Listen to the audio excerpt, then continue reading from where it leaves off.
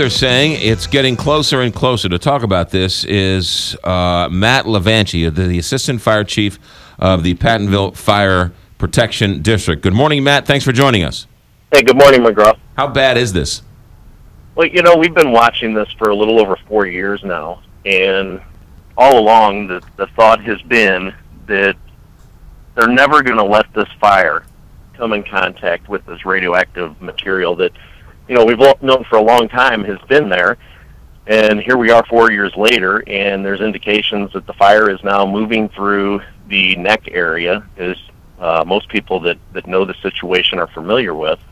And, it's to the point where the Department of Natural Resources has written a letter saying that they believe that the fire is progressing through that neck, and it's closer today to the radioactive material than it's ever been. They say 1,000 feet. That's basically the length of a football field. Yeah, and I wish I could say that I agree with that 1,000 feet, and I don't want to sound like an alarmist, but the fact is that the EPA has gone out and done testing, and the radioactive material has been found in other places than where they thought it was. So to say that it's 1,000 feet, I think that's pretty much a guess, because it's not really been identified where the location of where this other radioactive material is. So, I think 1,000 feet might be conservative. What happens when, because the fire's not going to go out, you can't put the fire out. I guess you could, but no one wants to pay for it. What happens when the fire reaches the nuclear waste material? I'm still of the opinion that is not going to be allowed to happen. There are people that have the power to make this thing go away, so to speak, and it's not going to go away. That's a figure of speech, but I really believe that it is not going to be allowed to encounter the radioactive waste. And maybe I'm an optimist, or call me whatever it is, but I just really don't think that that's ever going to be allowed to happen with our elected officials. I think they're finally realizing that some of the wordsmithing that's been going on for a while is maybe not truly the case, and this is a situation that's a lot more serious than anybody really ever gave it credit for over the past 4 years. But no one's taking credit, and no one's taking responsibility, and no one's taking the lead. You talk to everybody, governors, senators, congressmen, public officials, Republic Services. They all sort of say, well, this one's looking at it, that one's looking at it, we're going to do another study. Who is in charge of this, and who ultimately do you think is going to step in and say, we need to shut it down now? Yeah, your guess is as good as mine. I'm as extremely frustrated with this whole situation as anybody else. Nowhere else anywhere in the state of Missouri or in the country would there be a fire that is burning that would just be allowed to continue burning. It's a different story if it's not affecting anybody, but you've got, residential area that's less than a quarter of a mile away. You've got all kinds of commercial areas, and not to mention that it's sitting right in the middle of the metropolitan St. Louis area. So it does impact people on a daily basis. I know you don't want to be an alarmist, but you are the Assistant Fire Chief of the area.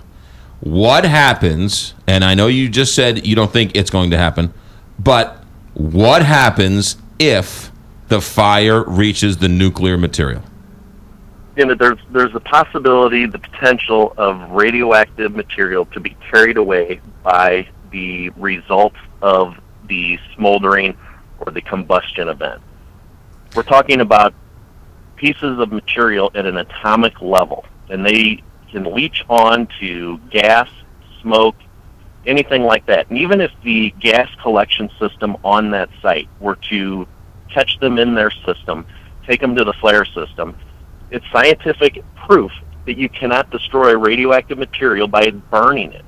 So these emissions that would be taking place would be carrying potentially radioactive material and making them airborne and spreading them over the area, at least up in that Bridgeton area.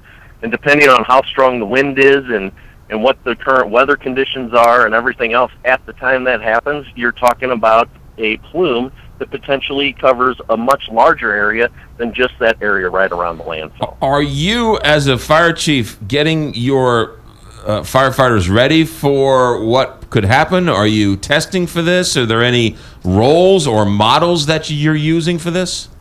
Well, there's never been a case similar to this. There's been landfill fires across the country all the time.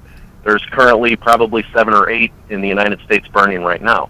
The fact and the differences of this is that it's right next door to a landfill that contains radioactive material, and this is the first of its kind.